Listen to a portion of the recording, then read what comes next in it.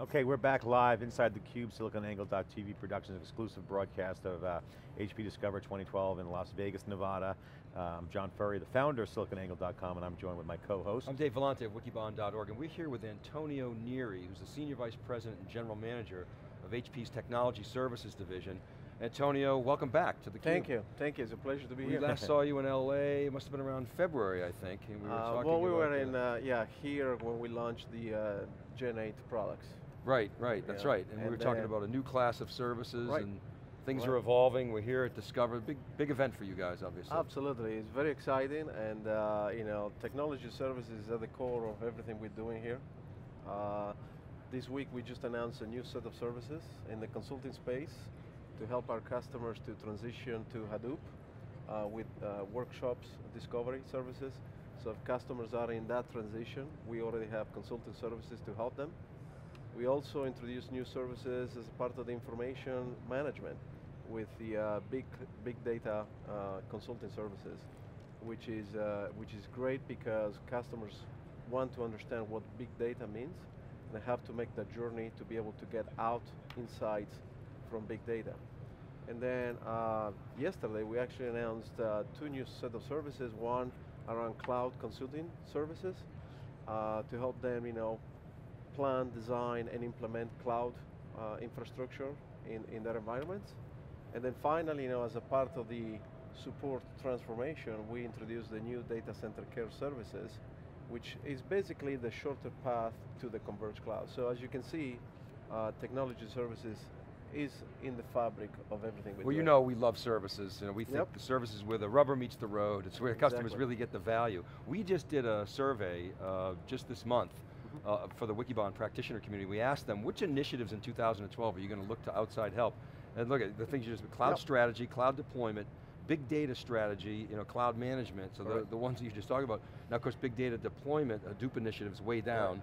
Okay, they're still trying to figure out what to do with big data, aren't they? Exactly, well, I mean, if you were here listening to all the announcements and what the strategies of HP is around information management, with the capabilities in Vertica for structured analytics, and then Autonomy for unstructured data, and if you bundle that with our consulting services, we have a unique set of capabilities that we can help customers understand what big data is all about and how to take advantage of that big data to drive business outcomes. So, marketing in this business always leads product. Absolutely.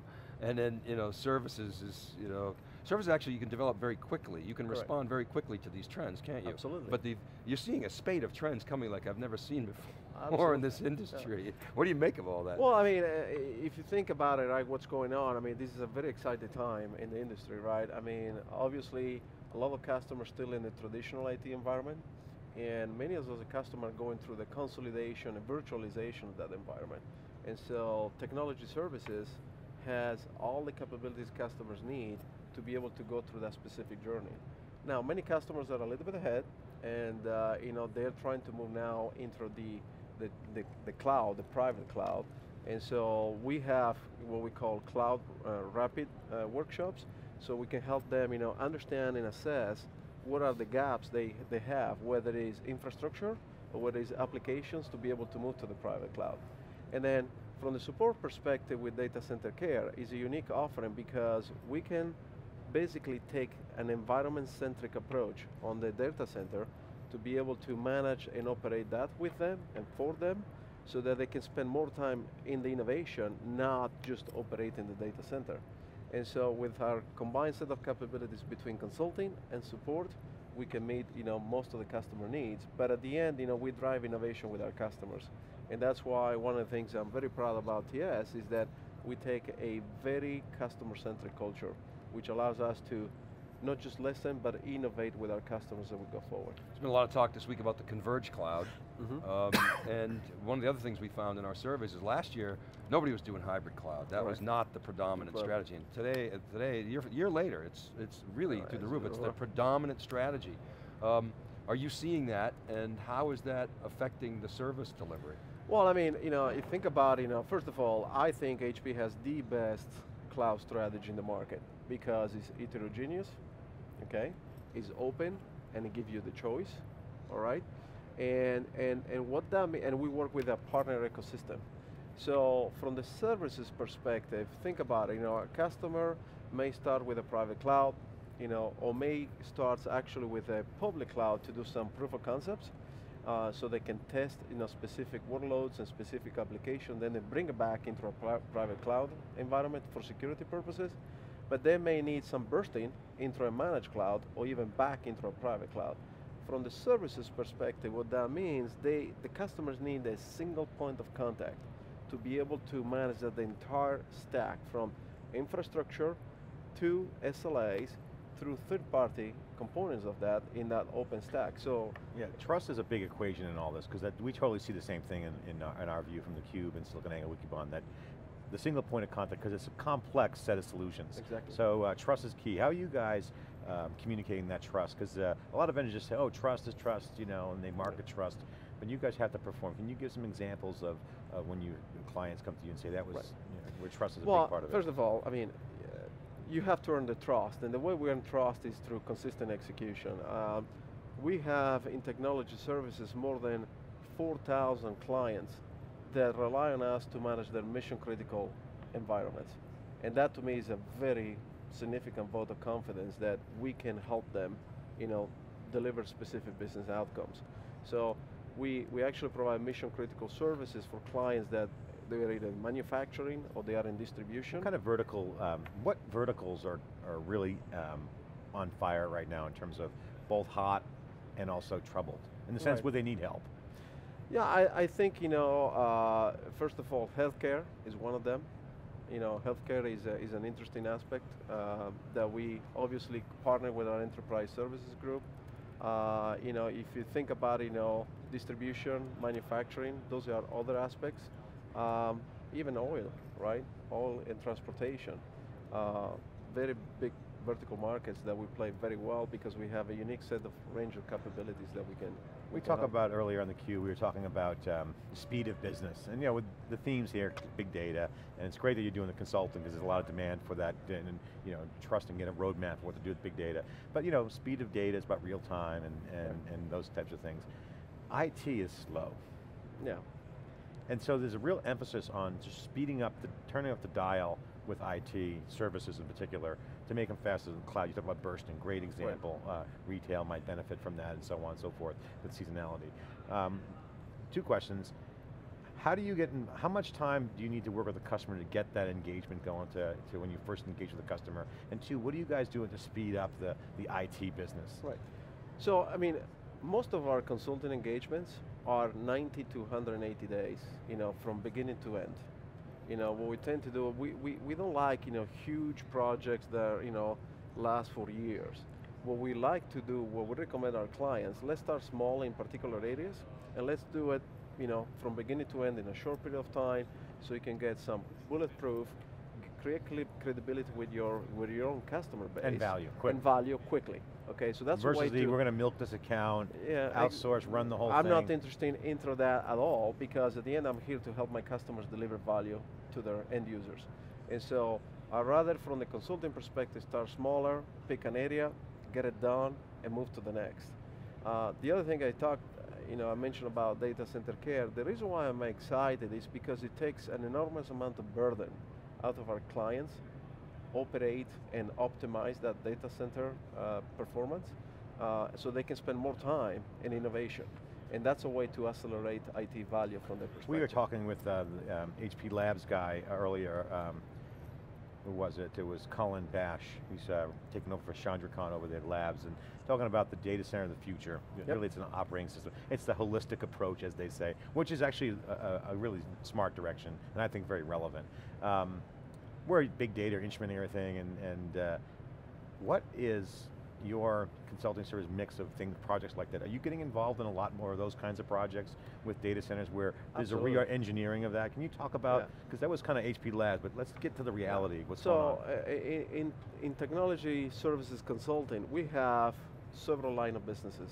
One of them is the data center transformation. Then we have networking and storage consulting services, as well as cloud services. But in the data center transformation services, we basically provide several aspects. One is virtualization expertise.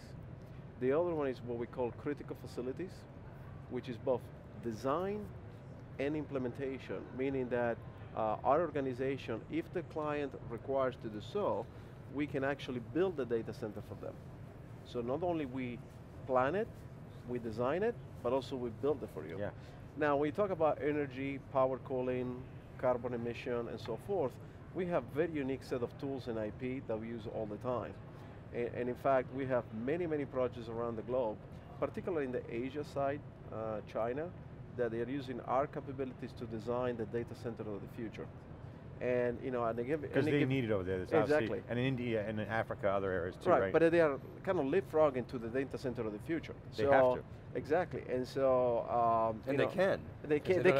Exactly. Built up, but just to give a perspective, we have at a certain point in time 40 projects in the data center design and implementation space going on, and for us is important because basically we give them the help they need so the investment can last a long time. Well, we'd like to get some of those use cases and share them with our community because that's a real hot topic area. We'd like to, if you can have your marketing person just send that over to us, we'd like to get, because there's a real conversation around that modernization, and that's been talked about, but with the power and cooling pressure, and there's no more space. Absolutely. I mean, so, well, and by the way, with big data, there's more storage. So I think you guys should do a piece on this because I can have one of my worldwide directors to come and talk to you about that. He's the director of critical facilities, and he's designing that, and so we'd like to make sure. Yeah, that's really, it's important for society, but more importantly, it's a huge cost problem. Absolutely. And when it's cost, and if the functionality is not there, I mean, more and more people are going to be loading apps. DevOps is a hot trend, so these are really important. So I think that's cool. Okay, now my next question is big data. You mentioned Hadoop. Hadoop. Cloudera's trained a lot of people on Hadoop because they were pioneers in Hadoop. But there's a real demand for unstructured data. What are you guys' latest efforts there? Explain more about the services you're doing around Hadoop in particular, and then scaling up to more of the meat and potatoes, as they say, OLTP-like services. Because Hadoop's good for batch and near real time, but not really good on the scale side. Right. No, well, right now what we have just introduced this week, it was the Hadoop Workshop Discovery Services, because many customers, still in the planning phase, and so we can help them understand what it will take to them to implement Hadoop in their environment. From the big data and structure perspective, and I hope you saw this, with the inclusion of autonomy in storage, we're now creating IP with autonomy in the consulting space, so that we come in, we don't only just provide, unstructured big data, consulting, but very unique targeted type of consulting service, so we can move quickly to the implementation of solutions like autonomy. So you're using your own technology to move faster. Right. Because sometimes it's a matter of just finding what you need to do, right? Exactly. And so, and the point I want to leave the audience here is that we actually co-innovate from the services perspective. Say that again, I didn't hear that. Co-innovate, services perspective between services and our business units. And obviously, being part of the converged infrastructure space, we innovate with ISS products, BCS products. Yeah, you have a unique perspective and IP, access to product. And that's the key differentiation. The customers have one vendor to work with, and they can take care of everything. So Antonio, we're talking about all these changes that are going on in the customer base. What are your customers doing in terms of, and what are they asking you in terms of help as far as reskilling, becoming whatever it's cloud architects, maybe data scientists? Are they pushing you to do that? Well, no, I mean, it's not just them pushing us. For me, it's a basic component of our strategy. So one of the things we do is, in a constant approach, we go and train our people, and obviously, a person who used to support a server now has to know more, has to know storage, has to know networking. And so we're going through the transformation of people both on the phone and on the field to be able to support more an integrated environment. However, one of the things we are making significant investments is the support automation. We talked about before with the launch of Gen 8, how we approach that. And my organization actually drives the end-to-end backbone of support automation across the entire CI space. So each of the business units like storage, network, and so forth, they don't develop that on their own. We actually provide the requirements to be able to create a unique, differentiated experience, because at the end of the day, we architect end-to-end experiences, and that's what it's all about. delivering a unique, differentiated experience. Antonio Neri, we love the services angle, big time executive, great perspectives, really cogent strategy. First of all, congratulations on all the great work that you guys are doing. Thank you. Customers I know really appreciate it. We talked to a lot of HP customers, they love the service that they get. You consistently score very, very high marks there. We really appreciate you taking time out to come on theCUBE. It's always a pleasure to be Antonio, here. thank you. Thank you very much. We'll be right back here at HP Discover for SiliconAngle.tv and Wikibon's exclusive coverage of HP Discover 2012 with more great guests right after the short break.